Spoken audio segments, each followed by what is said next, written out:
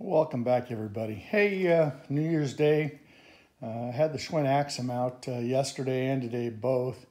Again, this bike is an incredible piece. For an entry bike for anybody upgrading along the way, this is a pretty dang nice 29er mountain bike, hardtail.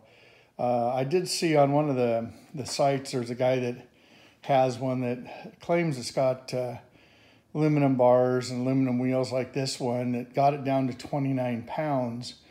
So I'm going to maybe look at doing a little bit more weight reduction on this thing. Or I think he said 28 pounds.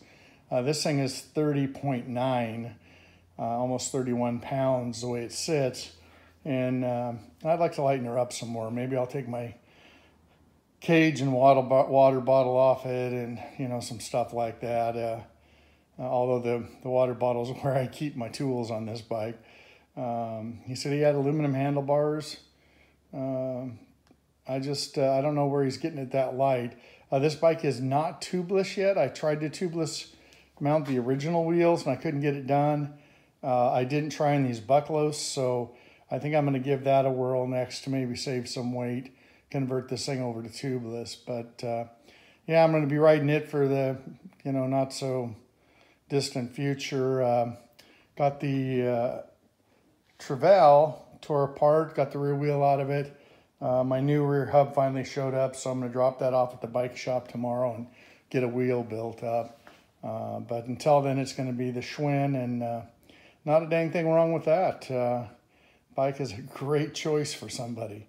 Anyway, you guys have a great new year, and stick to your rides. This year I only managed a little over 3,300 miles. I had a crash that took me out for 20 days or better, and then had a couple of 3 or 4 days of just ice weather, rain and ice, where I couldn't get out on it without hurting myself. So still, I'd like to see her up closer to the 4,500 miles this year, and I'm going to try to do the ride across Washington, which is a couple hundred miles this summer, and we'll see if I can get that all put together. Anyway, you guys have a great New Year's, and look forward to hearing from you. Thanks.